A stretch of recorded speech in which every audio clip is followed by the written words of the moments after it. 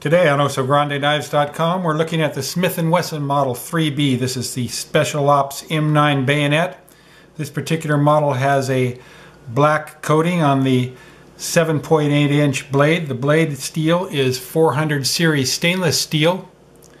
There are some milled saw teeth along the spine that can be used for cutting or wrecking type of operations. There's also a milled groove here in the handle.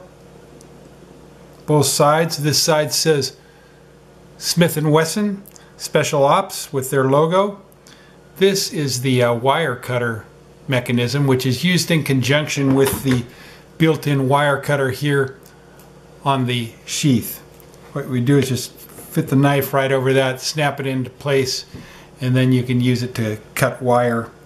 And also you can use it to bend wire too by threading it through there and just looping it around until it breaks even without the sheath. There's multiple slots on the sheath, so you can mount it several different ways. There's also a map pouch here on the exterior, Velcro, to keep your map or your first aid or your multi-tool in. It's a built to last heavy-duty polymer material sheath.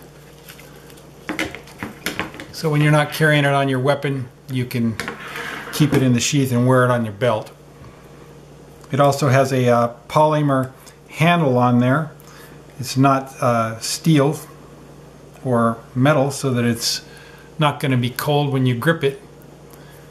Here on the back you have your standard bayonet lug, which will fit on the bayonet lugs of M16 rifles and any rifle equipped with a compatible bayonet lug. Very common type here. This is the hole that the barrel goes through, and it's large enough that it'll fit a barrel with a flash suppressor on it through that same hole. It's a nice thick guard.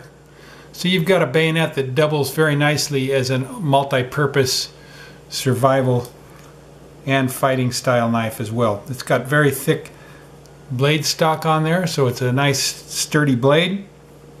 Again, it's 400 series stainless steel and it measures in at 7.8 inches. There's a swedge grind on one side of the blade here. The other side does not have the swedge grind.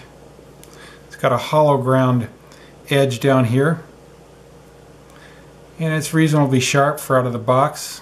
I would want to sharpen it up more. It comes with the again, the black coated sawback. Overall, it measures in at 12.8 inches. You can buy these at OsoGrandeKnives.com.